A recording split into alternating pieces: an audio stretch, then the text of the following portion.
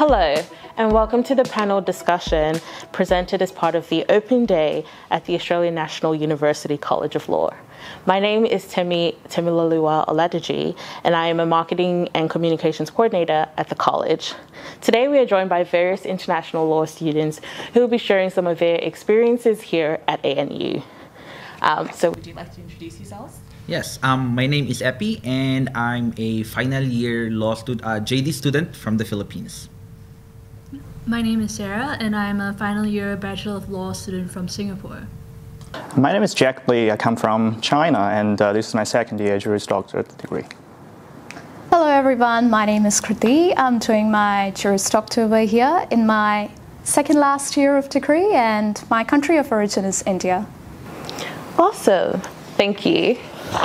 Now, the past couple of years have presented significant challenges for international students. Lockdown, groundings of international flights, and the remote study in home countries have been a reality for many. However, we're very thankful that we're able to welcome international students back to Canberra this year, and this has really enriched student life.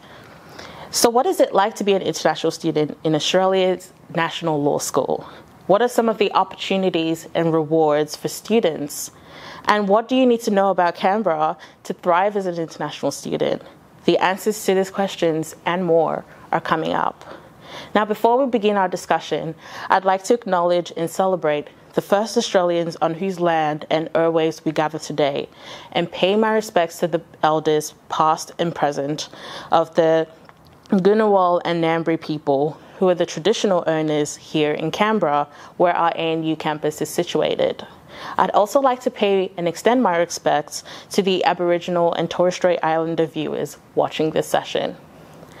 To begin our discussion, can you all share a little bit about why you chose to study at ANU? I think for me, it's the electives, most of all, that shaped my decision to study in ANU. I think with the electives that ANU Law School offers shows versatility, and it gives you the ability to personalize your degree on your interest and what you want to do with your law degree. I really liked where ANU was situated. I thought it was really cool that, we could take a bus down to the High Court, and Canberra has a really good combination of city life and peacefulness. Well, I have to say, the competition was really tough, so maybe it's the ANU picked me rather than I picked the ANU. But get back to your question. I think it's reputation. It's a renowned university, so whenever you get the chance and you receive the offer, what I can do is humbly accept it. Well, it was one of my dreams to study at ANU since I was at high school, so probably for all sorts of reasons that Epi and my other friends have said, definitely providing that flexibility and the reputation that ANU has. I remember when I was at high school, it was under top 10 universities in the world, so it really has that sort of quality education, and the academics over here are, you can see they are the authors of the books that they write, so it's a very prestigious thing to be studying over here, and I'm glad to be here.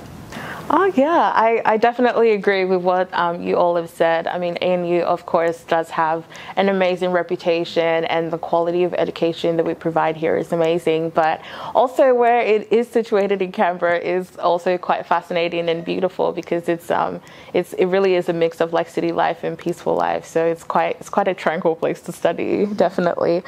Now, I'll begin with you, Sarah. What is the teaching delivery like at the ANU College of Law? Well, currently because of COVID, we've got an interesting mix of, what we call hybrid classes, where you go to lectures in person or watch them online, and you can choose to take online or in-person tutorials. But either way, there's always an excellent amount of interaction with tutors and lecturers, and consultation hours are regular every week, and there's plenty of opportunity to learn directly with your really renowned scholars and to gain their insight. Yeah, that's really great, and it's very interesting to see how obviously like academics have really adapted to the very interesting situation that COVID presented. Now, Jack, is the teaching delivery different for you as a JD student? Yeah, just as Sarah said, it's hybrid. I would say the JD program is hybrid plus. From the one, yeah, on the one hand, now you got the online and offline study, and at the same time, JD do share some course with the LLB, and at the same time share the course with the LLM. So I think you'll find, if you got the chance to enroll the JD degrees, you'll find that's unusual assignment. Yeah, definitely. And we'll definitely discuss a little bit more about that going forward. So we're just going to take a quick break.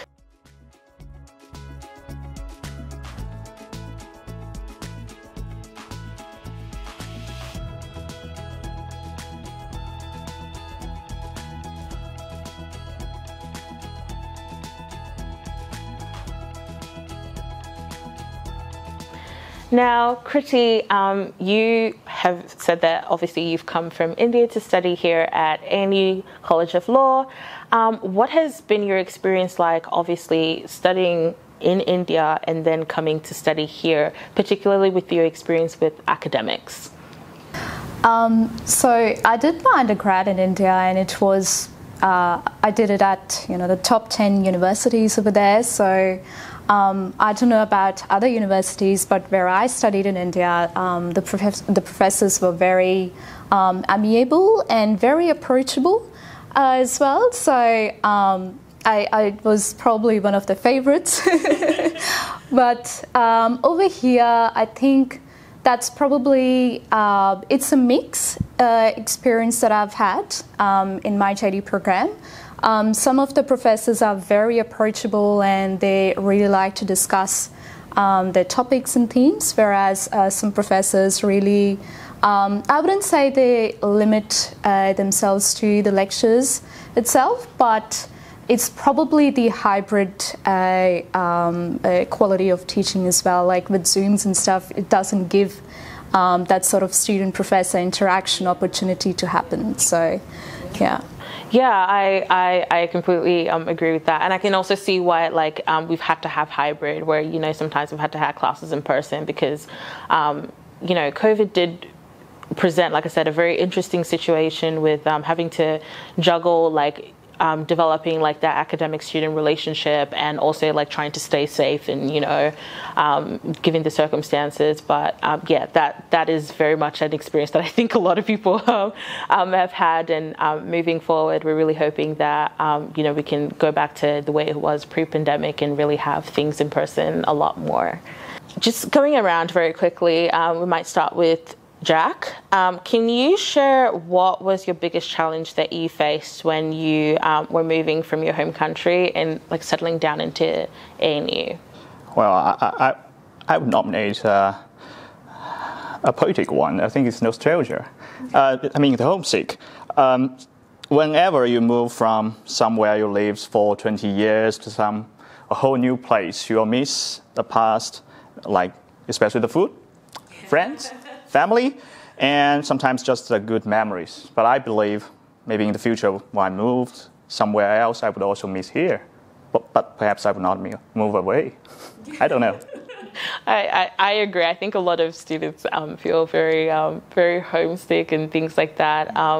But yeah, and I think that's also the beauty of having different people from different cultures all together. Because you're homesick, but you can be homesick together. As sad as that sounds, and you're gonna you kind of connect with those people in that way. What about you, Sarah? I guess a little bit more specific than homesickness. It was quite tough dealing with illness or ill health in general without family close by, whether it's a car ride away or a short plane trip away. Because of that, I did appreciate how the College of Law was quite flexible with stuff like extensions and compassion extended by lecturers and stuff, and that's how I've gotten through it so far. Yeah.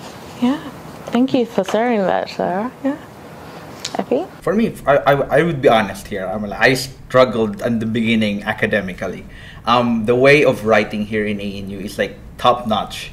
You need to be able to have structure in your writing, be able to signpost effectively, create good headings, all those stuff. At the beginning, I didn't know none of that. But then throughout my experience, throughout the years that I study, you later pick up on these things through the advice of your upperclassmen, advice of your professors. I mean, I think being able to know where to find help is a big thing. But yeah, that was my struggle from the start. Yeah. But even now, I'm still learning. Of course, and I'm really glad that you brought that up, because we'll talk about that a little bit more about, you know, the different challenges of, you know, studying and like writing and, you know, doing all these presentations and stuff like that, not just at a university that has quite a high standard, but in a language that might not even be your first language. So we'll touch on that a little bit later on. So thank you for sharing that, Epi. Kriti? I think moving to a different country obviously brings a lot of independence, but with that there's always a challenge, you know, about it can be overwhelming all at the start as to, you know, having that independence, but also at the same time you have to decide where to live, what to buy, where to shop, how to do the referencing. So I'm glad that we had academic skills you know, helping us out. But all those sorts of minute and also lack of emotional pillars in your life as well. You know, less of friends, everybody's new and strange. So it's difficult to transition. And yeah, I'm sure it, you know, one overcomes after a certain period of time. But yeah, it's just initial bits. Yeah, oh, for sure. Definitely agree with that. Settling into a new place, into just not even just like a new university, but like a new city altogether, and having to relearn everything again and meet new people can be very overwhelming. So yeah, definitely something to note. Now, Epi, you have an amazing track record with the how involved you are with ANU College of Law, extracurricular activities. You have your list is amazing. Can you tell us a little bit about why you got to be just so involved in everything that you do and how that has shaped your student experience? Yes. To me, I approached it like a step ladder. From the beginning I came here, I just wanted to put myself out there, explore the opportunities around me. And basically, the first ones I saw were like, oh, you want to join the Law Student Society? Then there was Parsa. And so I was like, okay, I'm interested in this and I'm going to join. Put my hand up for these opportunities. And it kind of like snowballed from there, from one thing to another. Yeah. But then I think my main takeaway there is really being open to opportunities, and at the same time having an open mind, a little bit of confidence in yourself, that you might be able to do things that at first might be a bit scary, but then just trust yourself. Oh, 110%. And I really agree with that it can be very intimidating to kind of put yourself out there and join all these societies. But all across, like I've heard amazing stories of students who, you know, through these societies have been able to actually be more integrated into the College of Law and like meet new people and make amazing, like long-lasting, you know, relationships that have even sustained themselves even after they've gone back to their home country. So it's a really, really good idea to really get involved in those type of activities. Now, going back to the conversation we were having before about, you know, studying and maintaining like a high level of work. Now, law is a very intensive subject to study, and the level that is required for high grades can be quite intimidating at times, especially if English is not your second language, is not your first language. Now, Jack, how did you combat this? What was your experience with, you know, reading and writing in English? And if you even know about experiences of other people, feel free to share as well. The old word said, practice makes perfect.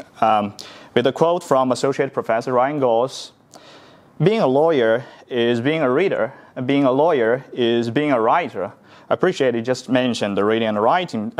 Actually, it's the common sense, but lots of people just maybe ignore those things. And it's really, the law school study is really about writing and reading, perhaps sometimes plus a little bit about speaking. And the more time and the effort you invest, you'll get the paid in the long run, I mean. And as for, there are lots of supporting services. For example, what I know, speed reading, help you academic writing, and sometimes, no need to mention about speaking and hearing. We always talk English. So, yeah, I believe there are lots of, where there is a will, there is service. So as long as you want to learn the English, you will always find a way. But that's quite simple, but most people just try to come out and try to find whether there is a shortcut. But honestly speaking, I don't believe there is a shortcut. Yeah, I definitely agree. You need to put in the work, and it's definitely not easy, but I do think that it's very rewarding, and you'll be able to see like that difference when you do take a step out there and try to find, the different services that ANU offers that can help, bridge that gap in making sure that like your writing and your reading is up to a high standard. So yeah, thank you so much for sharing that.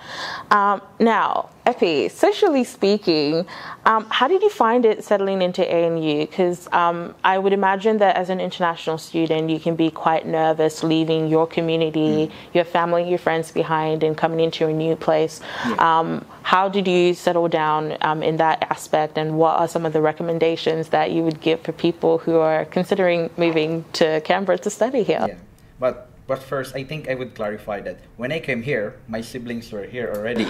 So I had a bit of a smoother curve. But then my siblings were here, but they were in another university. So when I came here, I was the only one who was in the ANU. So what I think is the hack there is trying to find people on the same wavelength as you. Yeah. Don't be afraid to show up to events that interests you, and since there are people there that has on the same wavelength as you, they would be able to find you. They would find you, and they're willing to help you as well, mentor you. For me, I wouldn't be in a place like this, having a huge network without people helping me as well to build my own network. So I think for me, as I've said earlier, don't be afraid to put yourself out there, and don't be afraid to express yourself. Oh, completely agree with that. Events are such a great way to meet people, because people who are going to events that you like would hopefully like the same things that you do, and it's a great way to just start a conversation and meet really great people too. So completely agree with that as well.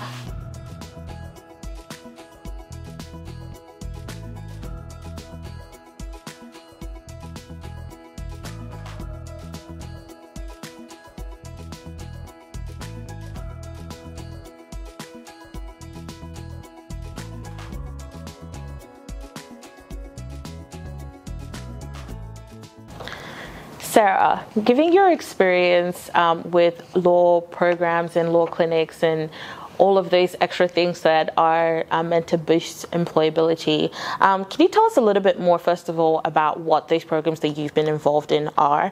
And do you feel that international students who study at ANU College of Law have good career prospects after studying here? I guess the first sort of program I'll touch upon is the community law clinic that I was a part of. The College of Law runs a few courses that are termed clinics, wherein you basically do an internship throughout the semester as a course, but on top of that, you also write a research paper for the institution you're working for, and also, go for a few lectures or, seminars that they run. So it's a really interesting, more hands-on course for your law degree. And I would say it was a really good boost to my employability in the sense that it gave me really good connections to Australian lawyers or just legal professionals in general. I forged, long-standing, bonds with mentors who are, willing to talk to me after my degree is done. And on top of that, I would say the other programs at the law school have also helped with regards to, my career prospects. We have a in-house, career team that can help with, building your CV or practicing for interviews. And although it's always going to be tough as an international student to, get a job because of your visa status and all, we have a wonderful team of support here at to law school.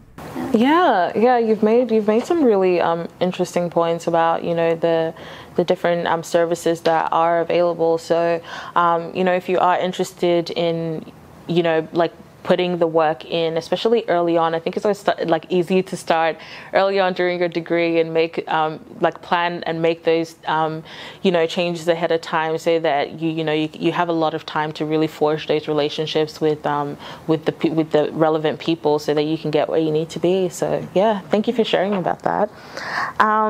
Now, a lot of international students will have to combine work and study to just kind of manage the expenses of being in Australia. Now, Kriti, you have amazing experience, because you don't just work part-time, you work full-time while also studying full-time. Can you share a little bit about your experience doing that, and as well as, some of the people who do study part-time? Do you think that the workload is manageable? I would say it depends on the type of work. So I work for the government here, and I work in the legal policy area. So it is very related to the work that I do, my studies. For example, I just finished last semester studying about admin law, and I am doing a lot of work in relation to it. So it's probably merits of studying in Canberra as well. You get that sort of opportunity to work with government agencies. But in terms of managing both, I think if you like your job, if you're passionate about it, and if you're passionate about law, then it's very much doable. You have to be very structured and very organized in your day-to-day life. And perhaps it may mean lesser time to pursue some sort of social activities, or maybe negotiating on your hobbies, etc. But it is definitely rewarding in the end. When you see good grades and when you get good promotions at work, then yeah, why not?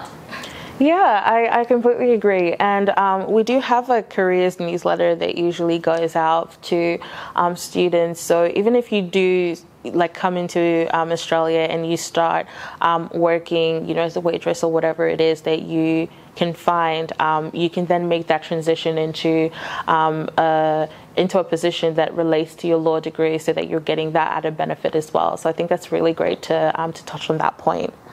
Now, last question, very quickly, we're just going to go around. What would be one reason that you would recommend an international student to study at the ANU College of Law? Good question. I think for me, the ability to personalize your degree on what you want to do later on in life. Sarah? I would say that academics here are really friendly and personable, and they value your insight as much as you value theirs. So, come here for the good interaction with really acclaimed scholars. Yeah, I would say so. The fantastic teaching team, great professors, like I just mentioned. I would agree with you guys.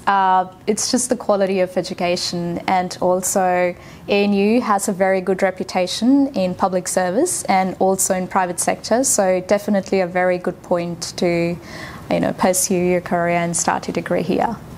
Yeah, amazing answers as always. I think the one thing that still continues to bring people to ANU is always the reputation, but also the amazing teaching team that we have. So it's great to see that that is very much true and not just made up, and our international students have experience with those amazing teachers as well. Well, that brings us to the end of our conversation. Thank you all to our wonderful panelists. Thank you so much for sharing your experiences on the way that you've learned to study law here at ANU. Now, if you'd like to learn more about studying at the ANU College of Law, please feel free to visit law.anu.edu.au or click the link in our description. Thank you all so much, and goodbye for now.